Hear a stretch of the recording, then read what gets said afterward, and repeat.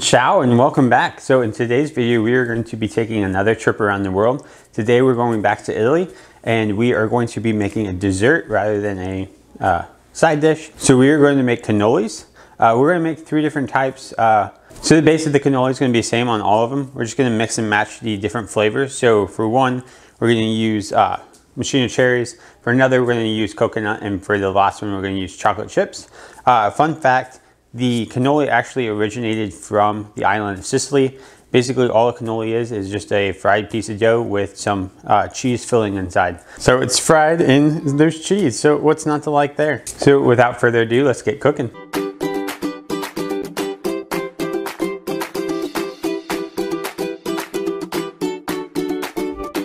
All right, so to start, what we're gonna do is we're gonna take 1 1/3 cups of flour and put this into a food processor. Then we're gonna add 3/4 tablespoons of sugar. And then we're just going to pulse this a few times in the food processor to mix it up. And once we get that mixed up, then we are going to add our butter and our whole egg. And then we're just gonna pulse this until it's mixed up as well. So here we're just gonna add 1/4 cup of wine. So you may need to add more. Basically what we're just gonna keep doing is we're just gonna keep adding wine until this turns into a dough. And there we go, there we have our dough. So then what we're gonna do is we're gonna take a bowl and we're just gonna oil it.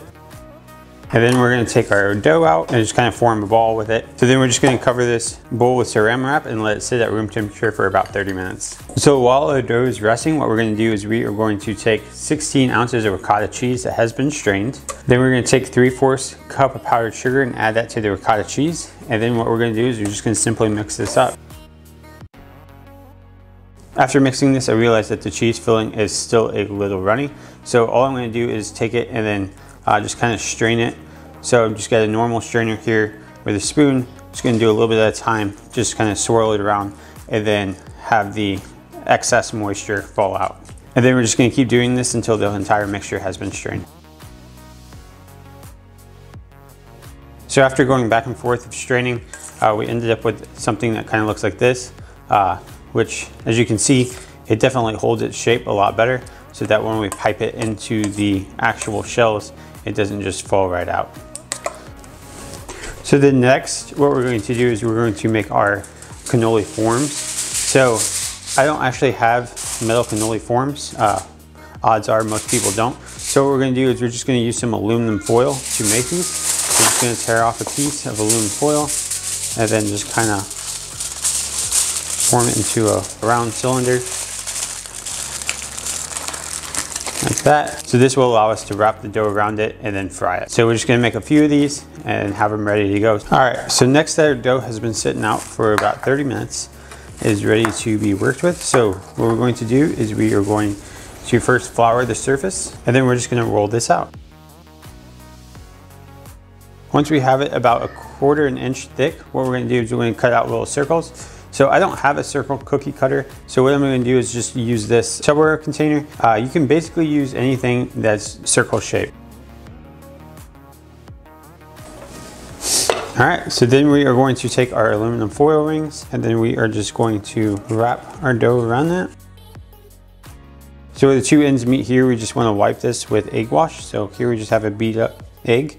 So we're just gonna paint this with some egg wash and then fold this over and kind of just pinch it together. And there we have our first cannoli ring. You're just gonna keep doing this. So since I only have about 4 aluminum cannoli forms, what we're gonna do is we're just gonna stack the rest of these on a plate. We're just gonna lightly flour in between each layer so that they don't stick together. So then what we're gonna do is we're just gonna drop these guys into a pan of oil.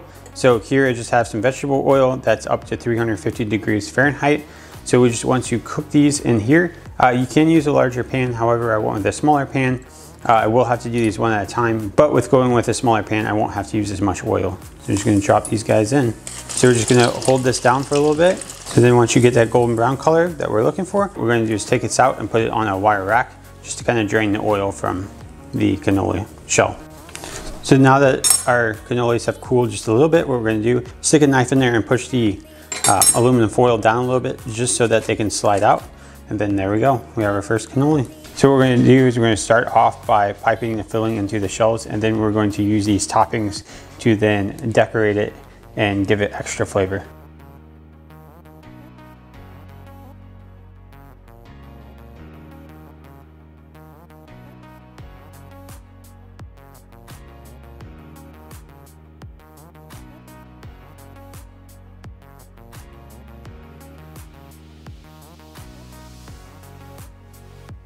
All right, so there we have it. There we have our cannolis. So Ellie, which one would you like to try? And which one's that? Chocolate. Chocolate one. All right, you get the first bite. Exploding with chocolate. How is it? Like. Great. Which one would you like to try, Court? I'm gonna do the cherry coconut. Okay.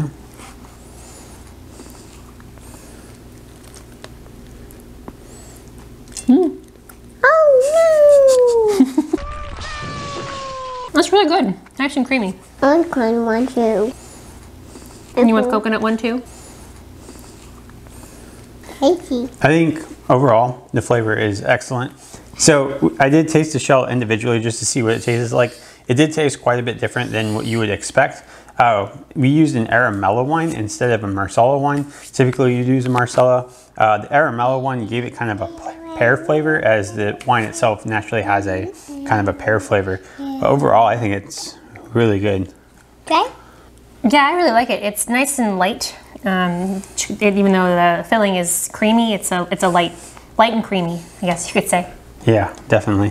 And then the toppings really just kind of pull it together, as you would expect. I mean, what's not to like? Sugar, chocolate, and coconut. I mean, so with that being said, if you like this video, please hit the like button down below. If you want to see more like it, please hit the subscribe button and notification bell so you can be notified every time we make a new video. Well, until next time, we'll see you later. Bye-bye. Arrivederci.